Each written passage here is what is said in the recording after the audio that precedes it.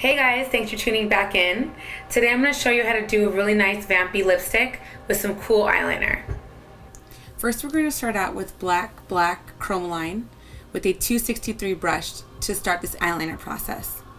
With this type of gel, you're able to sketch your eyeliner and mess up as much as you like because it is forgivable.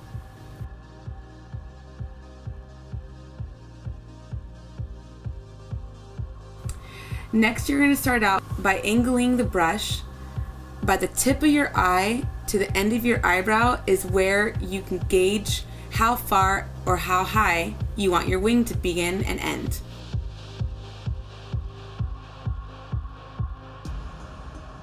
Next thing we're going to do is we're going to take engraved eye pencil from MAC and we're going to put it into the waterline and just smudge it. This eye kohl is really cool because it's soft and it's able to really blend.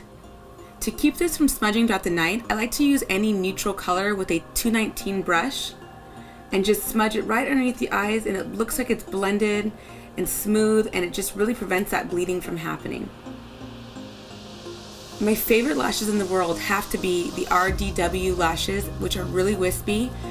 Take your time when applying your lashes. Look down into the mirror. It will help you with it all.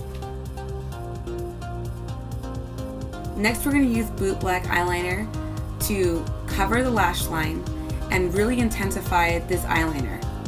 Since we already laid down chromoline, we're able to easily go over this. This definitely will last the whole night. Rebel lipstick is one of my favorite colors, but today we're going to make it really dramatic by filling it in with engraved eyeliner on the lips. Sounds crazy, but it looks amazing and it lasts long and it just really is in trend for what's hot right now.